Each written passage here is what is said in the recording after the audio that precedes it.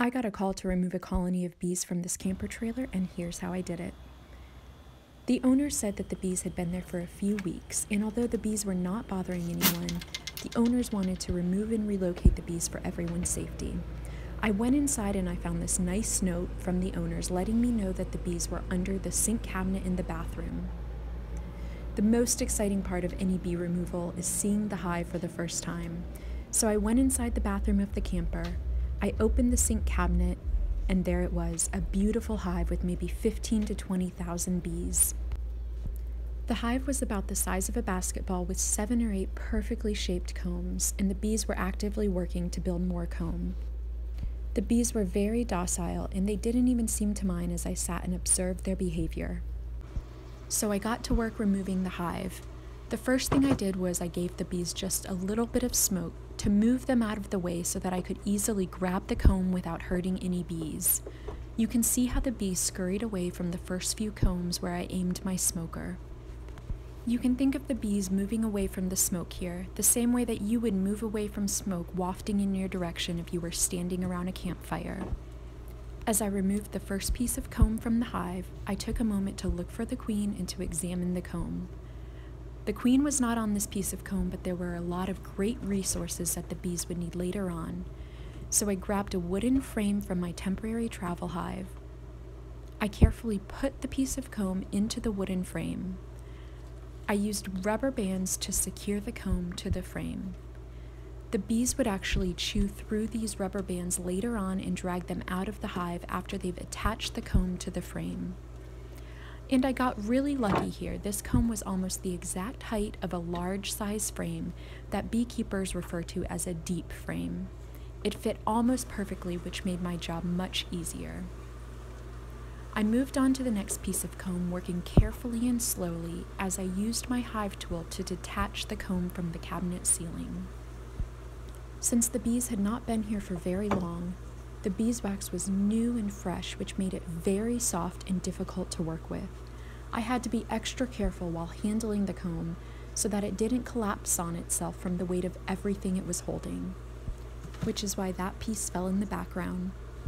You can see here that this piece of comb had a ton of bees on it, but it also had eggs, larvae, brood, nectar, and pollen.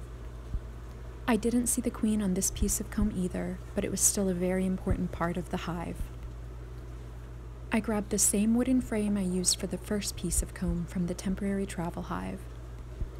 Once again, the comb fit almost perfectly into the frame, so I didn't need to trim any excess off to get it to fit into the frame of the new hive. My goal for every bee removal is to remove and relocate the hive as close as possible to the way I found it. You might see me shake bees off of my hand from time to time here, but these bees were not stinging me and they were very gentle. I slid the rubber bands around this second piece of comb, and since I didn't have room to put another piece of comb, this frame was ready to go back into the temporary travel hive. The idea is that if you get enough resources from the original hive, enough bees, and of course the queen, the bees will start to recognize this temporary box as their new home and they'll go right in.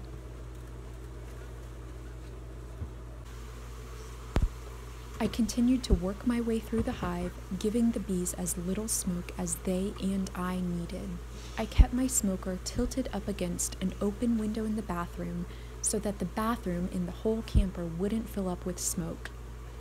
One of the most challenging things about this removal was working in the small space of the camper's bathroom. I didn't want the bees to fly all over the camper, so I worked the entire time in the bathroom with the door closed behind me. I could barely stand up and turn around, holding the temporary travel hive that I was putting the bees in. I do want to give some extra special thanks to the owners of the camper trailer. They left the AC and the electricity and the water in the camper on for me.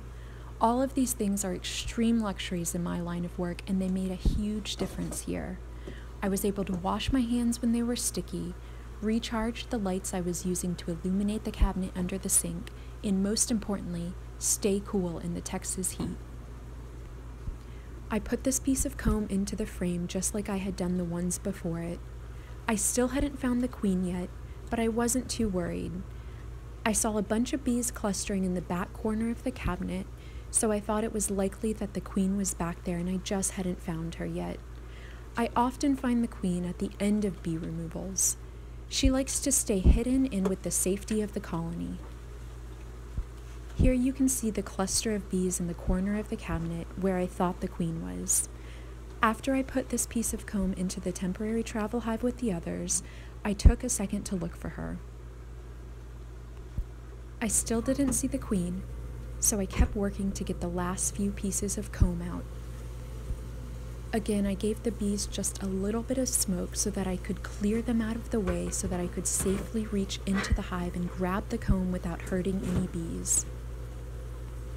My smoker here was full of burlap recycled from bags of coffee beans with some pine needles on top. I like to use natural materials that are either found or recycled. One of the ways that bees communicate is through scent, by sending each other signals through pheromones. Another main reason that beekeepers use smoke is to mask those alarm pheromones that the bees send out to the colony to let them know that their colony might be in trouble and that they need to defend themselves. There's no magic smoke that prevents a beekeeper from getting stung. Especially during a bee removal, I try to use smoke sparingly. I want the bees to be able to communicate to each other and to be able to pass messages along to all the bees in the colony. They need to be able to tell each other where their queen is and where their new hive is. With every piece of comb I removed, I took some time to look for the queen and observe the bees' behavior. They remained calm, they remained gentle, and although I knew I didn't have the queen yet, there were a lot of great resources in this hive that would serve the bees later on. This was a very healthy colony. The bees had a good temperament, and I was hoping that they had a good, strong queen. I grabbed a frame from my temporary travel hive to put this next piece of comb in. I like to remove the comb and put it in the new hive in the same orientation and order that I found it in. Once again, this piece of comb fit beautifully into the frame with ease. You can see here that I like to start with my rubber bands on the sides of the frame, put the comb into the frame, and then slide the rubber bands along the outside of the comb. I always try to keep the comb as preserved and as intact as possible, just like the bees made it. The female worker bees have worked very hard to build the comb and to fill it with everything the colony needs to survive. Here's a close-up of the comb where you can see some yellow pollen at the top and some dark brown brood cappings with baby bees in the middle. I kept removing the comb of the hive while searching for the queen. If you look closely in the background, you can see some of the bees starting to fly and crawl away from both the sink cabinet area and away from the temporary hive that I had resting in the shower of the camper. This was another behavioral sign from the bees telling me that I had not yet found the queen. I continued to focus on removing the comb and getting as many resources as possible into the new hive. These bees were still very gentle and they were not stinging me. I've done countless bee removals and I've worked with bees for almost 10 years, so I've learned how to read their behavior and how to properly handle bees. In addition to all the bees starting to fly around the bathroom, you can see a ton of bees still clustering in the corner of the sink cabinet where I thought the queen would be located. As I knew I was nearing the end of the hive, after I got these pieces of comb into the temporary travel hive, I was going to spend some time removing bees and looking for the queen in the corner of the cabinet. With just a small amount of comb left but still a ton of bees to get into the new hive, I decided to start scooping bees out of the sink cabinet with my hands. For me, using my hands is just an easy way for me to get bees out of odd places like this. They also have very hard exoskeletons, so shaking them off and into the new hive does not harm them.